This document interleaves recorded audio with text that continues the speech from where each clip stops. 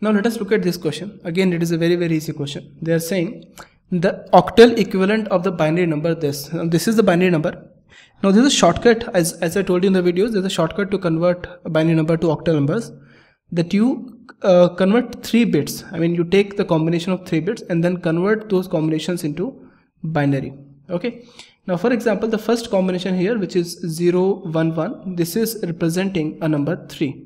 0 1 1 means 0 1 1 with base 2. If you convert it to base 8, for that you have to convert these 3 bits. So it will be 1 into 2 raised to power 0 plus 1 into 2 raised to power 1 plus 0 into 2 raised to power 2, which is going to give us 2 plus 1, which is equal to 3. So that is why this is representing 3.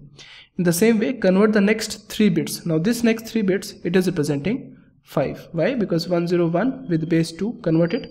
So it will become 1 into 2 raised to power 0 plus 0 into 2 raised to power 1 plus 1 into 2 raised to power 2, which is going to give us 4 plus 0 plus 1, which is 5.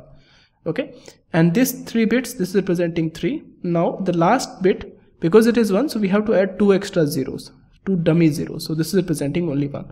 So the octal equivalent for this number is 1353. So answer is option number 2. It is correct. Option number 1, 3 and 4, they are wrong. Okay.